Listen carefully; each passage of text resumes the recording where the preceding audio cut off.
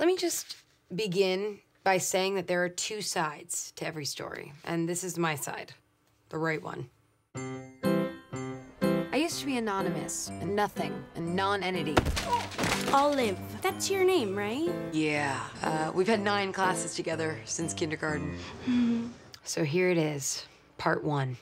Do you want to go out with me? Brandon, just a couple hours ago, you told me you were gay. You said I should pretend to be straight. I didn't mean with me. I am tormented every day at school. Just one good imaginary fling.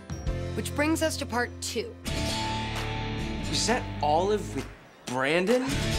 No, grunt and make it convincing. Oh! Stop! Oh, I'm not gonna stop! You ready for the grand finale? Yeah, what? Oh! Yeah! Thank you. What's that?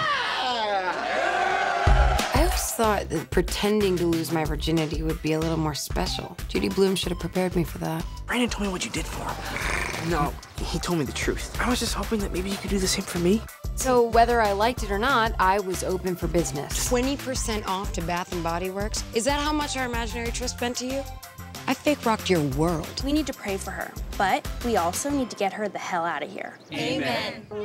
On Monday, things took a turn for the scandalous. Screw all these people, Olive. Ironically, we were studying the Scarlet Letter. This girl named Hester Prynne has an affair with the minister, is besmirched, and made to wear a red A for adulterer. Perhaps you should embroider a red A on your wardrobe. I'm not proud of this. I wanna hold them like they do in Texas, please. No judgment, but you kind of look like a stripper. Mom. A high-end stripper for governors or athletes. Is she the one everyone's talking about? Yes. I know exactly what you're doing. If I promise not to tell anyone, could I kiss you right now? I